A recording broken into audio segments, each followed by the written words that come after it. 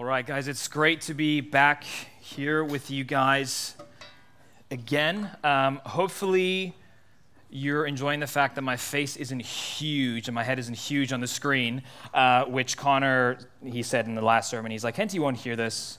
And I totally heard it. Yes, I do have a big head when I was on the screen when I was on the video. So much more glad to be with you guys here in person this evening. And so, there's a bunch of things I want to say before I start, and so I'm just going to go down the list here. But I just wanted to say thank you to a bunch of people. So I've said this to them in private, and I wanted to say it to them in public, and I wanted you guys to just cheer them on and applaud them as well. And so our high school team, so Hannah and Josh and Connor, as well as all of our life group leaders, did such an amazing job when I was gone. I didn't even have to worry about anything, which was a huge blessing to me to be able to be with Sophia and to be with her family while they're in this difficult time. So can we just give a hand up real quick for all of our leaders and for our HSM team?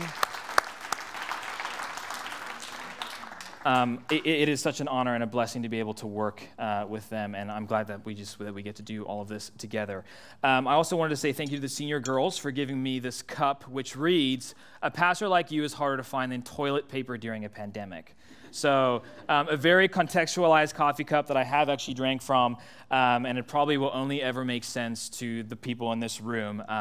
One day my kids will be like, why on earth do you have a coffee cup like that? And then I'll be like, well, let me tell you a story.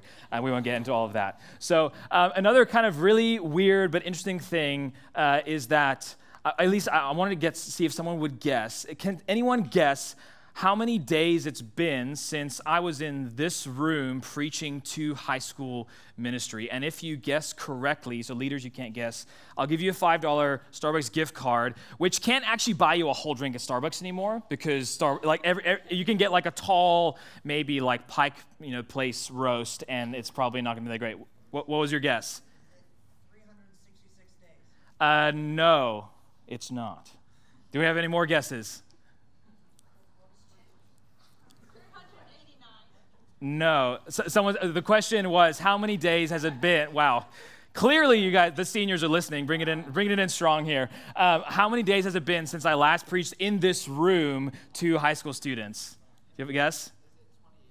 No, it hasn't been 28 days. No. That's also a really bad zombie movie. -5. No. What do you go back in time? Some amount of days. You're not wrong. I've never done it. That's also wrong. 35. Okay. Who said? Someone said 388. I'm just going to give that to you because no one's going to remember. Thank you very much. It's been 542 days since I last preached a sermon in this room to high school students. It was November 24th of 2000, and get this, 19. It's literally been like a year and 6 months. So I'm super pumped to be in this room and to be able to preach to you guys. So the last time I preached a sermon, it was on the topic of hell, and so I'm much gladder to be here and to be able to talk about something a little bit more lighthearted, but probably just as serious, such as wisdom. And so, if you guys want to open up your Bibles to Proverbs chapter 3, that's where we're going to be tonight. Is in Proverbs chapter 3, and we are going to be looking at verses 5 and 6, which I'm sure if any of you guys have. If you live in a Christian household, you probably have a coffee cup with this verse on it. I remember when I ran this passage by Connor, and I was like, what do you think of this? And he's like, really? You're going to preach on that? Like, everyone knows that verse. And that it's almost like a challenge. Like, yes, everyone knows it, but do we actually understand it? And so what we're going to kind of do here tonight is that we've been doing a couple of one-off sermons, obviously, because I ended up dipping out of the country for a couple of weeks, and so we're going to do our Mosaic series in the fall, and we're going to lengthen it out a little bit more. But we've been doing these one-off series, and I thought this would be a great moment. It's as good as a moment as any to pause and really to ask ourselves kind of a question before we jump into the next kind of couple of summer months, where kind of the guardrails of schedule, and I'm sure as you guys love so much, online school kind of falls away. Your lives just eventually begin to kind of like fray out into disarray, and you're like, going to bed at like 3 or 4 a.m. in the morning and you're waking up at 12:30, which I know really brings a lot of joy and happiness into your parents' lives when they're like, I've already been up for 12 hours and you're just waking up. And so I think that this would be a good moment for us to kind of ask this question: what would it look like for us to navigate through this upcoming summer, as well as kind of really the rest of your life? So that's kind of a big bracket there. But specifically this summer, how can we do that with wisdom? How can we do that in a way and what wisdom is then it's us applying knowledge and truth and helping us then to make the right decisions about how to navigate through all the different challenges that are ahead of us. And so, in another way, this sermon's not going to just be about, me saying you should read your Bible over summer, because you wouldn't like that, and I wouldn't want to be the one having to preach a sermon like that. And so what we're going to do is we're going to unpack these verses and really grasp a hold of what wisdom is, what understanding is, and then how then we can then apply that at the very, very end to our lives and to the next couple of months. And I want to invite you guys into a couple of things that will be going on here in the summer. So the key to understanding of where we're going this evening is this kind of sentence here. It's that wisdom always requires knowledge, but knowledge itself doesn't make us wise. So wisdom always requires knowledge, but knowledge itself doesn't make us wise. And I know maybe some of you guys are reading that and you're like, that's confusing. It's probably because it is. But also, I think I'm going to give you guys a couple of examples, and you're going to be able to see that this actually makes a lot of sense. And so, are any of you guys in biology right now? Okay, got a couple of hands. And so, when you are in school and you're learning about biology, you're learning about things like mitosis. When I said the word biology to my wife, she was like, mitochondria. Like, it was like some kind of like really cool name. And I was like, that's too, like, you need to calm down. I think she said it was something about like it's being like, what is it? The light. That's exactly what she said to me. There we go. You can obviously tell the grade I got in biology. It was not a good one. But we learn all these things in biology. We learn all these things about our bodies. We learn about chromosomes. We talk about the differences that we have in our bodies as guys and girls. And now you're getting really scared because you're like, please don't go into anatomy and biology, and I won't. But what we can see and understand about biology is that it gives us all this knowledge, this information about how God has beautifully and wonderfully created our bodies. But then comes the question when you're in your biology class, and then there's the girl, the guy that you like, that you're in a group with, and then you're like, how do I talk to them? It is a good question. And some people, they would be like, well, the answer is really simple. You don't. Or for some of you, you're like, okay, I'm going to try and make some really bad biology joke and see if I can strike up a conversation. But what we can see is that we get this knowledge and we get this information from taking a biology class that can, yes, make us smart, but it doesn't necessarily make us wise and able to necessarily navigate through having that conversation with the person that you like in your class. It's the same thing maybe for some of you guys who like English, and which is probably actually none of you. And so, like maybe do we have any okay, Annabelle likes English. There we go. Another one. Okay. But like, you're reading, what's the book? But The Great Gatsby by whatever his name is, Fitzgerald, okay? And you're like, someone said boo, just watch the movie, it's fine. But like you're taking this class and you're reading this literature and you're like, wow, this is amazing, and you're understanding and you're interpreting it and you're looking at all the images and all these things that are being used, and maybe you're an AP Lit and you're reading like The Heart of Darkness and you're creeping into like the really dark, crazy places of people's hearts and all those kind of things. But then you get a text message from the person that you like or the person that you're interested in, and it says, it's fine, period. Or just the letter K, period. And if you're a guy, you're like, okay, it's fine. But if you're a girl, you're like, no, everything's wrong. Like the world is burning down. The catastrophe is happening. And so what we see is that you might have knowledge about English and about reading and about writing and about grammar, which probably most of your guys' grammar is bad because mine was terrible until I got into college and I took a class on Greek, and then somehow my English got better.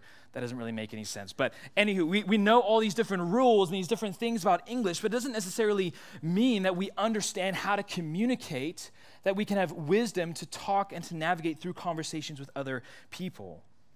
So hopefully you can see here, there's this difference between knowledge, knowing things, and then what wisdom is. And so we can see here that this statement is true. Wisdom always requires knowledge. In order to be wise, we have to know something. But knowledge in and of itself doesn't actually make us wise. A good example is I just finished my master's degree. And even though I went through like 10 years of school, if I didn't actually like apply God's word to my heart and my life while in Bible college and while in seminary, I would just be, I would probably be a guy that I would just annoy all of you because I would just be rattling off like, oh, the solution to your sin and all this stuff is really simple, all these things, but it's not filled with any wisdom, with any insight in how to actually apply those things.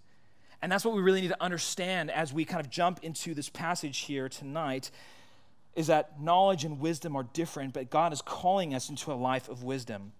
And so the reality that we face is that no one really wakes up and says like, yeah, like I want to be foolish. No one wakes up and says, yeah, I want to be an idiot today. Like, I hope none of you guys wake up and think that. If you do, let's chat afterwards. But like no one wakes up thinking that. But then the question then comes, though, if we do, though, remain foolish, if we just maybe collect information but don't become wise, what ends up happening is that it actually becomes sinful. And when we just know things, but we don't have wisdom of how to navigate through our lives, it actually ends up harming ourselves as well as harming other people. And so then we need to learn wisdom. And so the question that we're kind of posing tonight is how? How do we learn wisdom? How do we learn and get understanding, biblical, godly understanding about how we are to navigate through our lives? And so let's read Proverbs 3, 5 through 6 here. It says, trust in the Lord with all your heart and do not lean on your own understanding. In all your ways acknowledge him and he will make straight your paths. And so the way that we can become wise and understanding is that we trust and we acknowledge God.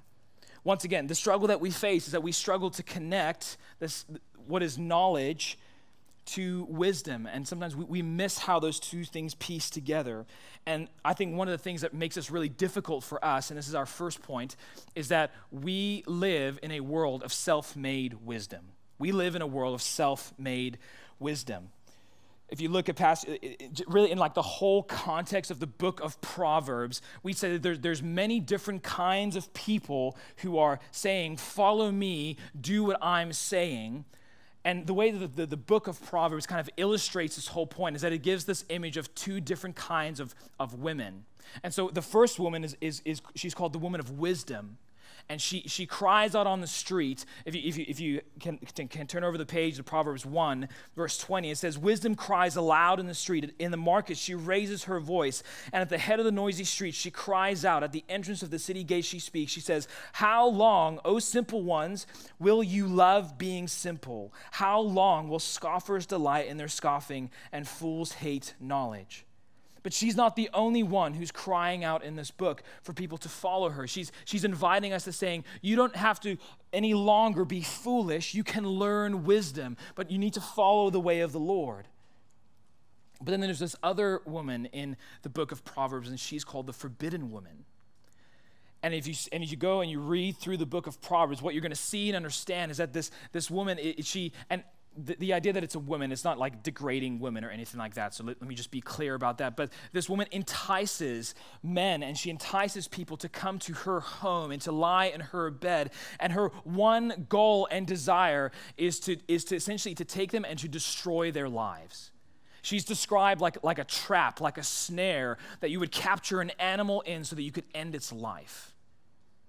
And so we live in a world that's filled with self-made wisdom. We have lots of people like this forbidden person who are calling out on the street corners of our lives, which probably look a lot like our phones and the internet and what we're listening to, who are crying out to us, follow me, come after me. The wisdom that I have is the wisdom that you should follow.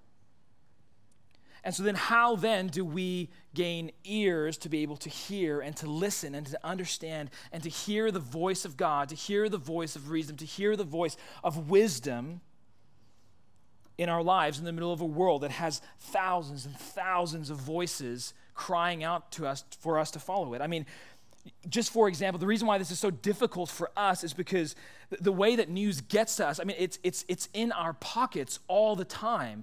I mean, we don't even have to watch TV anymore. We can make it.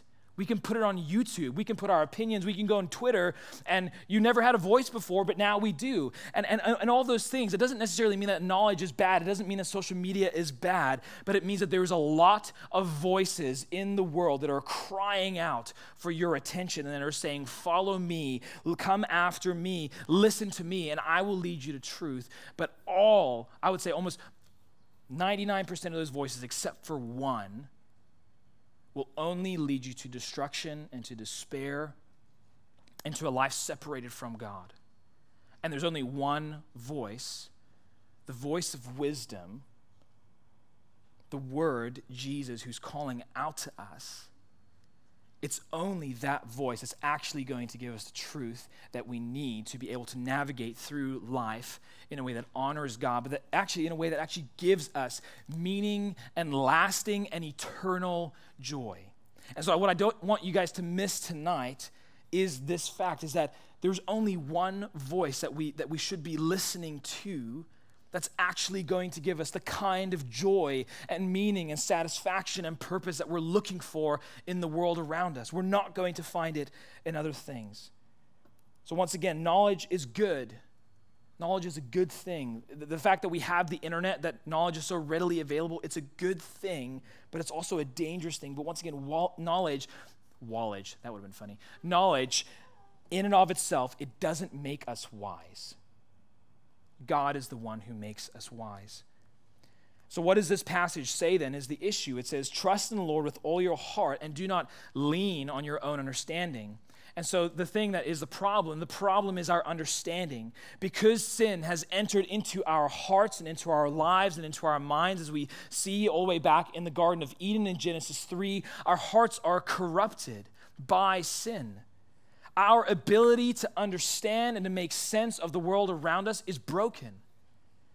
And so why should we not lean on our own understanding? Well, for that reason, but also because the Bible says so. Once again, our hearts are sinful and deceitful. And so I want to take you to James chapter 3, verses 13 through 18. And it helps us to kind of take a small peek into kind of this lack of understanding, or this broken understanding that we have in our hearts and in our lives. And so if you want to turn over there with me, you can. And this is what James chapter 3, verses 13 through 18 has to say about wisdom. And so the way that we should read this and understand this is a good way for us to look into our hearts. So this is a moment to look inside of our hearts and to ask the question, how can I see, how can I notice, how can I discern whether I am actually leaning on my own understanding or whether I'm actually trusting in the Lord? That's how we should read this passage. So this is what it says. It says, who is wise and understanding among you? By his good conduct, let him show his works in the meekness of wisdom. But if you have bitter jealousy and selfish ambition in your hearts, do not boast and be false to the truth. And this is where the passage gets really hard. It says, this is not the wisdom that comes down from above, but it is earthly, unspiritual, and demonic. James' words, not mine.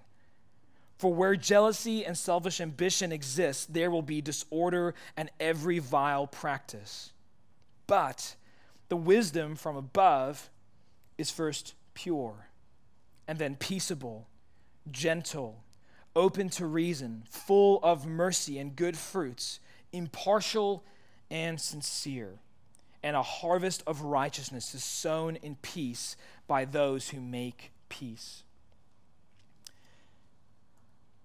So we look at this, let's just take a moment and open up our hearts and look into our hearts and see, is my heart, the way that I understand and make sense of the world defined, and does it smell and look like jealousy and selfish ambition? And I'm sure off the bat, many of you guys are like, well, no, of course it doesn't. But let's just take a look in here. What is jealousy? Jealousy is us desiring what other people have. And us, if we don't get it, we sin against God so that maybe we can get it, or we sin against God, or we're ungrateful because we haven't got it yet. What jealousy does then is that jealousy in our hearts and our minds, it's this insidious thing that sits in the back of our head, and it warps our hearts and our minds so that all that we do is that we just focus on what we don't have and we never actually focus on what we already do have.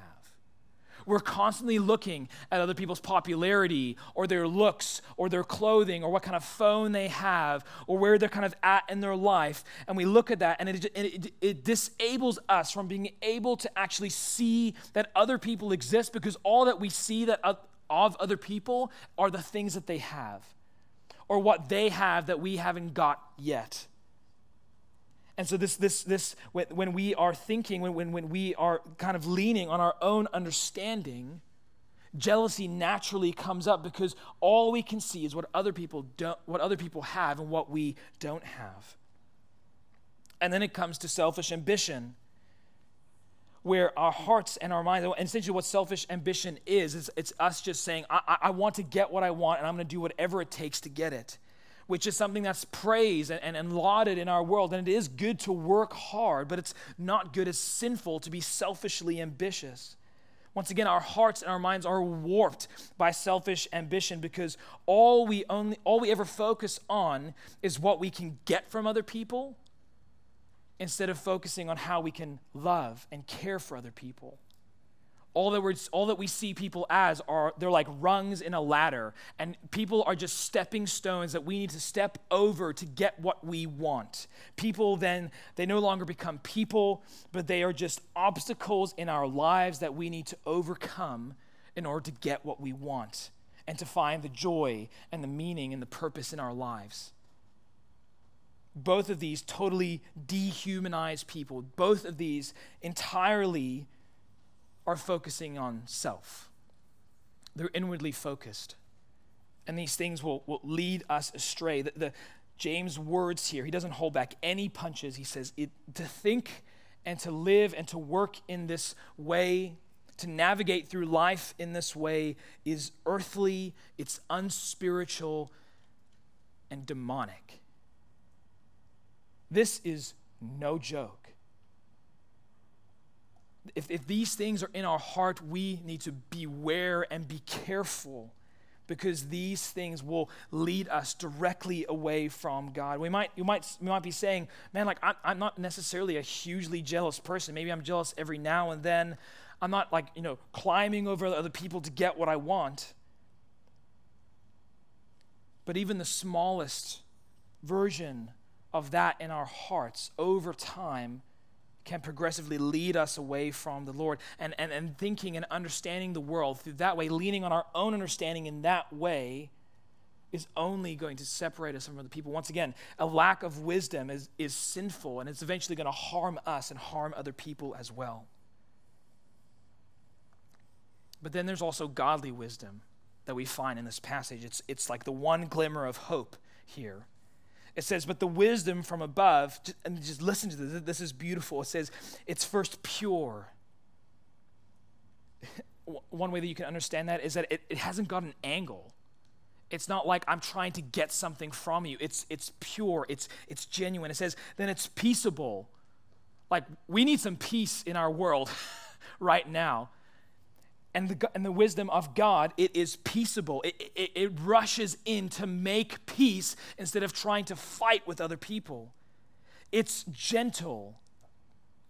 It's open to reason. I mean, God forbid that people are open to reason or open to dialogue, but godly wisdom it's open to reason, to have a conversation, to connect with people at the level of being people, of being fellow image bearers of God. It's full of mercy, meaning that even when someone spits in your face and you have every right to do it right back to them, you say, I'm not going to. I'm not going to give you what you deserve, because Jesus didn't give me what I deserved. He spared me from the punishment that I deserved on the cross. It's peaceful, it's full of mercy and good fruits. It's impartial and it is sincere. It's genuine. And a harvest of righteousness is sown in peace by those who make peace. And so we can see pretty clearly here that earthly wisdom is just focused, laser focused on self. But godly wisdom is focused on God and focused on others. And so then how then can you and I become wise and understanding? How can we not lean on our own understanding, like this passage in Proverbs 3:5 reminds us to not lean on our own understanding. By ourselves, we can't. By ourselves, apart from Jesus, we're locked into this downward spiral of chasing after one more thing that we don't have and just climbing over one more person so we can get a high on the next thing that we want. And it goes down and down and down. Apart from God, by ourselves, we cannot attain godly wisdom. And we need to let that sit for a moment. We even see in the book of Proverbs that it warns us against being wise in our own eyes and thinking that this earthly wisdom that we can conjure up, that this is really the way that I can get what I want in life. It warns us against that. And so the only way that you and I can become wise, understanding, is through Jesus. And Jesus is the one who shows us the path of life. And so let's go back to Proverbs chapter 3 and read what it says. It says, trust in the Lord with all your heart and do not lean on your own understanding. In all your ways acknowledge him, and he will make straight your paths. You see, it's different though with Jesus, because when we are with Jesus, we can actually now learn godly wisdom, and we can forsake the earthly and unspiritual and demonic wisdom which enslaves us. And the only way that we can do this is because God gives us a new heart and he gives us a new mind. We're going to spend our entire summer camp talking about this idea that in Christ we are now a new creation, that the old is gone, now the new has come. You see, before we knew Jesus, you and I were incapable in every way, shape, and form from having any kind of godly wisdom. But now, when we place faith in Jesus and what he has done for us, that he is who he said he is, that he's God, and that he went to the cross and died for our sins there, only through when we place faith in that now then we can have a new heart, we can have a new mind. And then like Romans 12, 1 and 2 talks about, our minds and our hearts can be transformed by the renewing of our minds as we spend time in God's word and in community and in the church. We see even in passages like Ezekiel 36 that God takes away our heart of stone. Literally, think of a heart of stone. It doesn't work, and he gives us a heart of flesh that beats and pumps for God's glory and for his name. And so it's only when we place faith in what Jesus has done for us on the cross that you and I can be freed from earthly, unspiritual wisdom and find the wisdom that we need to actually navigate through our lives. Jesus came to free us from foolishness. He came to be the way, the truth, and the life. Jesus is he's the word of God, the Logos.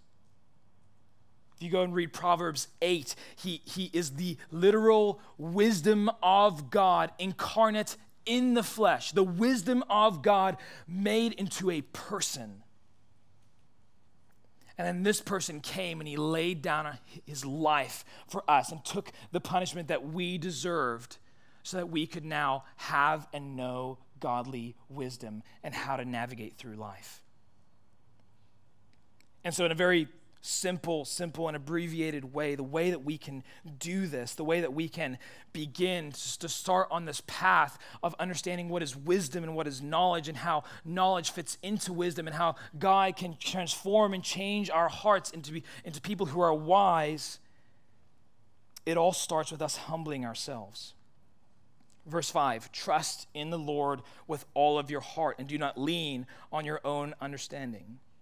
In other words, when you trust in God with all of your heart, there's nothing more of your heart to trust in anything else. And so you're not leaning on yourself, you're leaning on the Lord.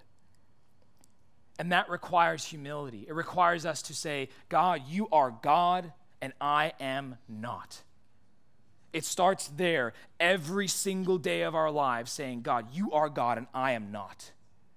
I need your wisdom, not my wisdom. I think another natural step in that is that it turns to thankfulness, gratitude. It says, verse 6, in all of your ways, not in some of your ways or when you feel like it, But in all of your ways, acknowledge him, and he will make straight your path. And so we give thanks to God for all that he has given us. And I get it. Like our lives, we've all been dealt different cards. We've all experienced different joys and different pains. And not some of our lives are more comfortable than other people's lives.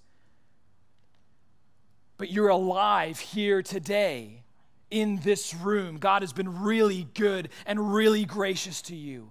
And I know that there's some hard things going on in your guys' life. But God has not given up on you. He has not failed you. He has not forsaken you. And those things can well our hearts up in gratitude and thankfulness to God, that we can say, you know what, God, yes, I will acknowledge you in everything that I do. Because the only reason why I'm walking is because it's your breath in my lungs and in my body. You're the only one who is holding my life together. And when we do this, God makes our paths straight.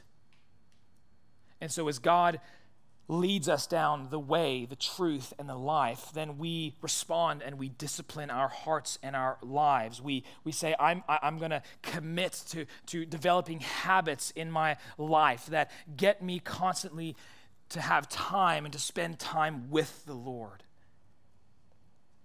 And so, finally, let's come back to the first question that I asked about how then can we be wise within how we use our time this summer, taking into account all of these things. How can we be wise with how we use all this new free time that we have this summer? And I'm sure, like you can see, there's probably many ways this summer that you could spend time focusing on yourself. But is that wise? Is it best?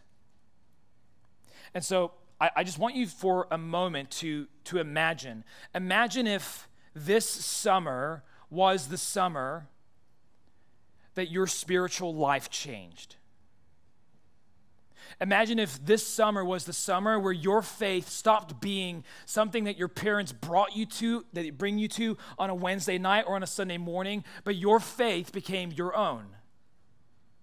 Imagine if this was the summer that you really started reading your Bible. Or imagine if this was the summer that you really began to pray and to begin to have an intimate relationship with God where you are acknowledging him in all of your ways. Imagine if. That would be amazing. Not just for me, but for you. This is for you. That your heart, that your life, that your faith would be strengthened and enriched. And I'm saying, guys, there are 3 months ahead of you in which that is a very real possibility. If you decide to navigate through your summer with wisdom. And here's the reality. Some of you might say, hey, like, I'm not interested in that. It doesn't mean it's the last chance. It just means that maybe that opportunity is going to come at another time. But I want to say, imagine if this summer, right now, walking out of these doors back into the rest of your week and the end of your school year, that something changed in your heart.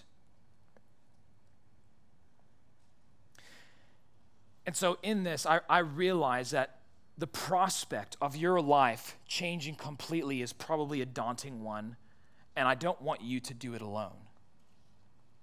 None of the leaders in this room want you to do it alone. That's why we have life groups. That's why we gather together. It's why God has gifted us with this thing called the church, because in the church, God makes known his manifold wisdom. And so I want to invite you to commit to a couple of things.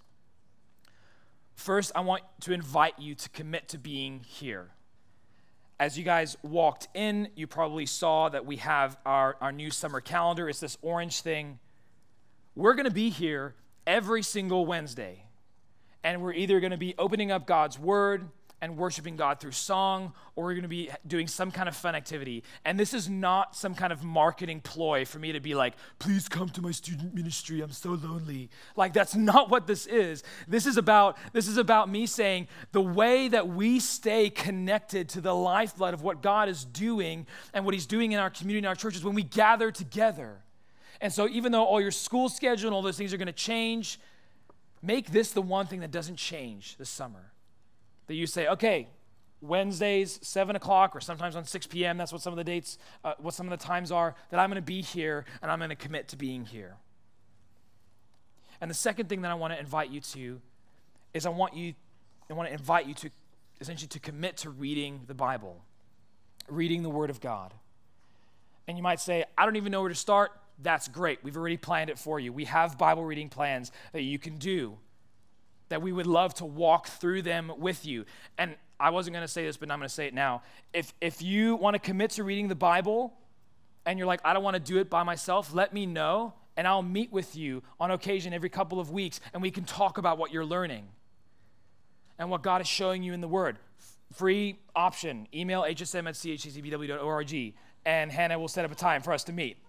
Open invitation, because I know sometimes getting into the Word is a daunting thing, especially when we're doing it by ourselves. But we can do this together, and this could be the summer. Imagine if this could be the summer that your spiritual life changes forever. Imagine if that's what it could be. And so, friends, I think that's how we can navigate through our summer with wisdom. That we can not just have knowledge about this God who's in the sky, who we read about in the Bible, but that we can grow into wisdom and have a relationship with God. And that's what I want to invite you guys into this summer as we get ready to, I know your classes are ending and your senioritis for your seniors is kicking in, or if you're like junior, you're like, I have like early senioritis, I just don't want to get done with all my classes. And I'm sure all of you guys are like, dude, like I'm just going to throw my laptop against the wall once all these classes get done because you're so tired of Zoom. I get it. But as all these things change, I want to invite you into this summer. And one of the ways that's going to look like this summer is that we're going to be doing a sermon series in the next couple of weeks called This Is For Everyone. And the whole point of this sermon series is that we're taking these snapshots of Jesus' interactions with different people in the Gospels and showing how Jesus and a relationship with God is for everyone. It's for the skeptic, it's for the anxious, it's for the hurting, it's for the innocent. It's for some of you who are like, dude, like I haven't actually sinned that badly, but like I'm still a sinner. But like Jesus is for everyone, and we want to invite you into that, and we want to invite you to invite your friends into that they might also see that Jesus is. This is for everyone. That what we're doing here, this is for everyone. And so, friends, let's just close our time here in prayer. If you have any questions or any concerns, or if I haven't met you because I've like the mask has come off and now I realize I know like none of you. So if you would like to meet me, or I would like to meet you, I'm extending it. So if you feel mutually, then cool, let's hang out. I'll be right here. I would love to meet you and get to know you a little bit and just to hear about why you're here. Or if you're saying like, man, like I want to know what it means to have godly wisdom, and I don't have a relationship with Jesus, and I want to know that. I'd love to have a conversation with you about that as well. But let's pray, and then you guys are going to be free to go. Father, we give you thanks that you've not left us in the dark without wisdom or understanding. You've sent your Son, Jesus. You paid the highest price so that we would no longer have to be enslaved to jealousy or selfish ambition or foolishness. But now, through your Son, Jesus, we can find real hope, real wisdom, and understanding of how to navigate through our lives. Father, I pray that you would bless these students as they wrap up their school year. Father, we know that finals are the worst. And we just pray, I pray, Father, that somehow you would give them supernatural ability in their minds as they study and they try and remember, or as they cram all these things that they've forgotten the rest of the year into their minds right here at these last couple weeks of school. Father, please be with them. Father, give them grace as they sit, for many of them, for many hours a day looking at a Zoom screen and doing classwork. Father, give them grace and focus. Father, most of all, I just pray that you would stir up in the hearts of our students a desire to commit to being here and to commit to being in your word this summer. So, Father, we pray all of these things in your Son's name, Jesus Christ. Amen. Thank you guys for your attention this evening. Hang out till we kick you out. You guys are dismissed.